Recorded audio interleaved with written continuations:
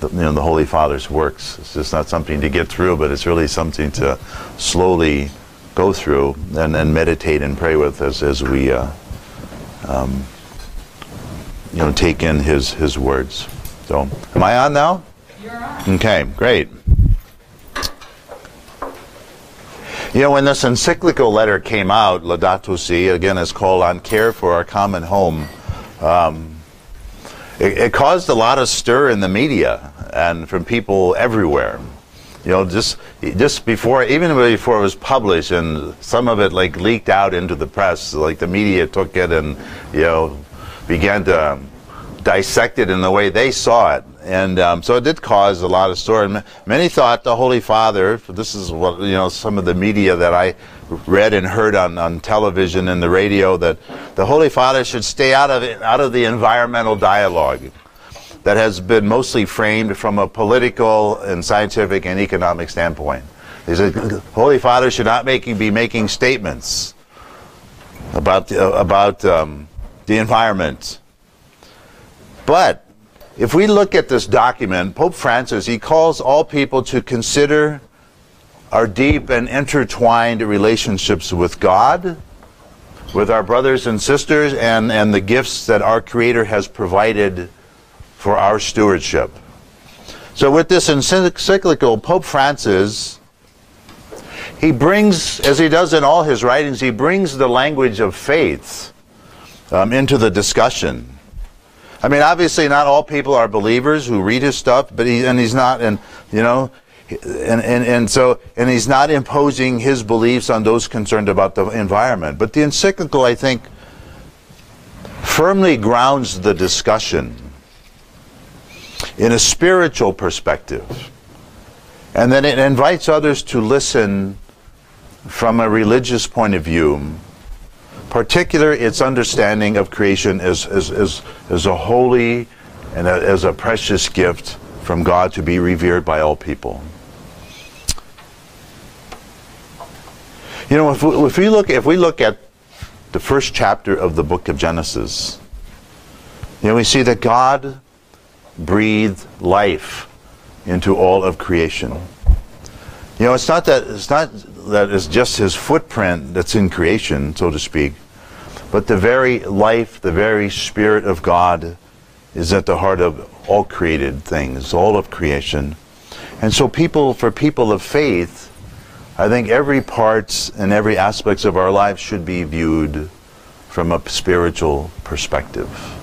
And that's hard to do when we live in a culture that wants to dismiss, any type of, the spiritual realm of people's lives and faith.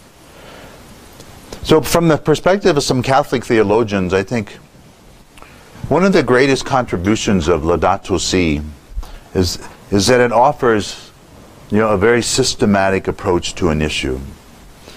First of all, Pope Francis links all of us to creation.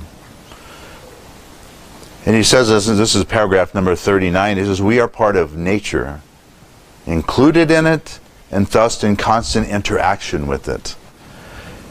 And so by our decisions, particularly about production and consumption, they have an unescapable effect on the environment. And from the Holy Father's perspective, oftentimes at the expense of the poor, the vulnerable, and the marginalized. And most oftentimes it's for the sake of profit. It's for the sake of profit. So in this encyclical, Pope Francis, you have to think about where he came from. His own upbringing, his own background, the country in which he lived and was raised and formed. Obviously very poor. And people were marginalized, and there really was a lot of corporate money being made at the expense of the people that are most vulnerable in his country. And so as he writes this encyclical, he draws from the experience of people all around the world, and he uses the insights of the bishops' conferences in many places: Brazil, New Zealand, South Africa, Bolivia, Portugal, Germany, Argentina, the Dominican Republic, the Philippines, Australia, the United States, and among other places. So the bishops meet our bishop conferences all over the world, we meet every year. And so, in the conversation and the discussion among, the bishops' conferences, he relies heavily upon, some of the topics and those things that are discussed within those conferences. So he draws from that. And in doing so, he embodies this Catholic principle of subsidiarity. You know what that means, right?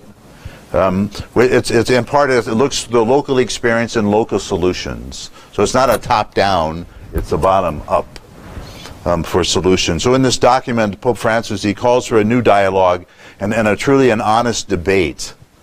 Not one just within the Catholic Church, but globally, and with peoples all across the world, regardless of what their faith might be. And as we know, as you and I know, the starting point for all social justice is the truth that you and I, all people, have been created in God's image and likeness. That's where it all begins. That's the number one tenet of our Catholic social teaching. This is what gives each person his or her inherent dignity. In a book called Mercy, it was by Cardinal Casper, he noted that since this dignity belongs to all human beings in common, it implies that there's a solidarity among all peoples. Whether we know them by name or not, there's still a solidarity among all people. And this should cause all of us, I think, to reflect upon just how are we connected to one another. So the heartbeat of social justice is contained in this reality. The reality that everyone has been created in God's image and likeness, and this reality of solidarity, that we're all connected to one another. But in a culture which thrives on and teaches individualism and relativism and consumerism, etc., all these isms, the notion of solidarity can be a foreign word to many people. And if it's not a foreign word, it may be still rejected, even though some people might know what it means, but they don't agree or they don't believe it. But it's an important, value of who we are as people created in God's image and likeness. Almost 50 years ago, the Blessed Paul VI, Pope Paul VI, he wrote that true development requires a true commitment to solidarity. The idea that we are one human family, I'm quoting him here, each responsible for all. Without solidarity, there can be no progress toward complete development. And those who are wealthy can also be poor, right? Morally poor, as they live blinded by selfishness. And he says we have to overcome our isolation from others so that the glow of brotherly love and the helping hand of God is reflected in all our relationships and decisions. It'll be interesting to see how this new administration in this country views all of this, because what we're beginning to see now is not some global thing, but an isolationism, I think, in some sense, and what President Trump is beginning to do. So, and I know the church, the bishops will be coming out with some pretty strong statements, I think, as he moves into his, presidency. We'll see what happens. But in the passage from Genesis, we read, have dominion over the fish in the sea, the birds of the air, all the living things that crawl on the earth. Everything created, have dominion. Well, dominion,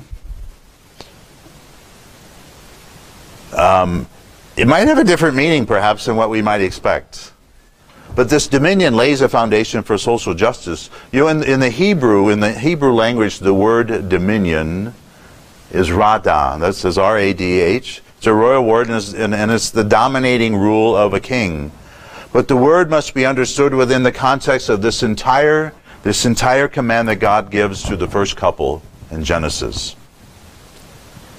Verse 27 tells us that God creates humans in God's image and likeness, and according to God's image and likeness. So God calls all women and men to exercise this radah, or this dominion over creation, this dominion that's in the image and likeness of God.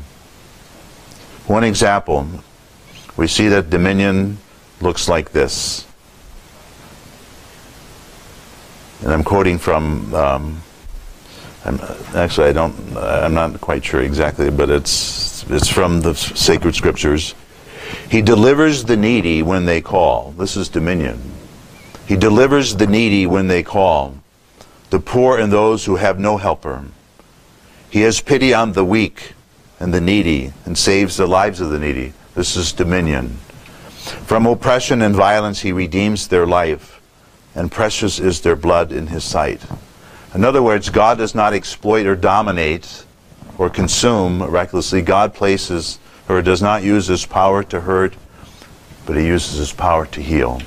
God values what cannot be replaced. God works to preserve life, not to destroy it. That's dominion. And so you and I have been given responsibility for all of creation to have dominion over the whole created world. And this is what it looks like. You know, we lift up the needy and the poor and the most vulnerable. And you know, we work to preserve life, not to destroy it. We want to protect and defend, and gives, you know, this dominion gives justice. So applying this to the command for humanity to exercise dominion over creation, we can see that while we have some sense we rule over creation, we're called to protect it. And just as the king should take care of the weak and the poor in his kingdom, so we too are called to the same dominion. So Pope Francis, he teaches that the care of the things of the earth is necessarily bound together with our care for one another, especially the poor. And this interdependency extends from the deep respect of every human person to all living beings and to the earth where we make our home. He says each creature has its own purpose, and the entire material universe speaks of God's love. And so our Catholic social teaching is a response to this interdependency, reminding you and me that care for the things of the earth is in fact bound very deeply and intimately together with our care for one another.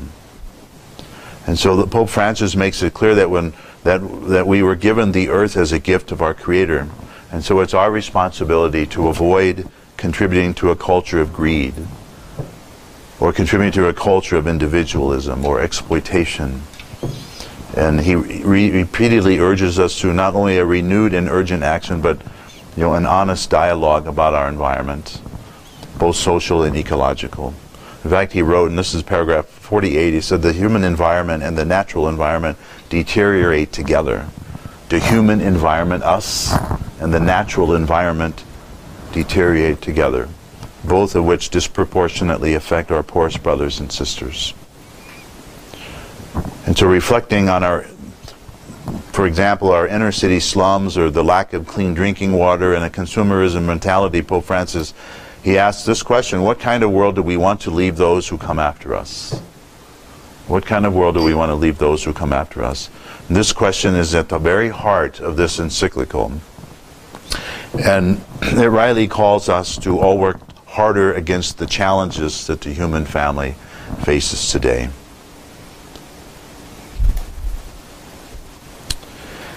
And so one last note, I think as the day goes on, there'll be more discussion and conversation about this document from Laudato Si. But some may argue that this papal encyclical on the environment has no real authority. Right? Some may argue that, but Pope Francis explicitly states that Laudato Si is now added to the body of Catholic social teaching. This document is now added to the body of Catholic social teaching.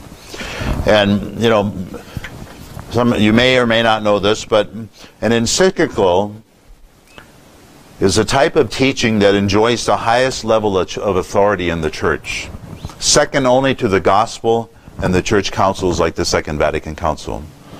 And so as such, it continues the kind of reflection on modern-day issues and problems that began back during the Pope Leo XIII's time when he wrote Rerum Novarum. That was an encyclical on capital and labor. That's very much a part of our Catholic social teaching. And so Pope Francis uses some of the traditional foundations of Catholic social teaching, particularly the idea of the common good, to kind of frame this encyclical. And in keeping with the practices of Catholic social teacher, he combines the riches of Catholic theology, the Church's theology, with the findings of experts in a variety of fields to reflect upon these modern day issues and problems. So that to that end, he very explicitly links, Saint Paul or Saint John the 23rd's encyclical Pacem in Terris, in which in that encyclical he addressed, John the 23rd addressed the crisis of nuclear war. But Pope Francis, he explicitly links that document with Laudato Si, which addresses this newer crisis in our world today. So, and in this end, genuine effort to true dialogue will require some sacrifice and the confronting of good faith disagreements. Many people have a different thought about climate change. Some say it doesn't exist. Some says it's really bad. It's all over the map regarding some of the things. And it's kind of hard, and everyone they get grounded. Their feet dug in, and so there's not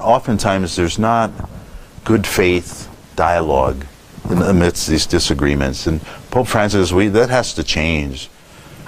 And so he says, let us be encouraged that at the heart of this world, the Lord of life, who loves us so much, is always present. If we really believe everyone is being created in God's image and likeness, then there should always be an openness to dialogue in the midst of disagreements, in the midst of seeing things perhaps in a different way, because it's a sign of respect for the God in that person. It's a sign of respect for and love of God in that person. And sometimes we forget that, because we get blinded by our own opinions. We get blinded by, we dig in because we want to be right. And we want to prove you're wrong. I mean, that's obviously the heart of sin. So we're invited to be open to one another. And so, God does not abandon us. He has united us definitively to one another and to our earth, and His love constantly impels us to find new ways forward. That's from paragraph 245 in this document. So, in the end, may all of us help to answer Pope Francis' call in this encyclical, receiving his message with an openness and growing in our own responsibility towards the common home that God has entrusted to all of us. Amen.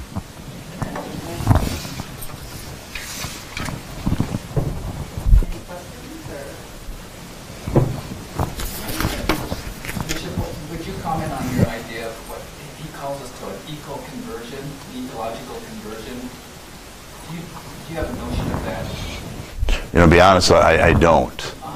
I can't comment on that because I...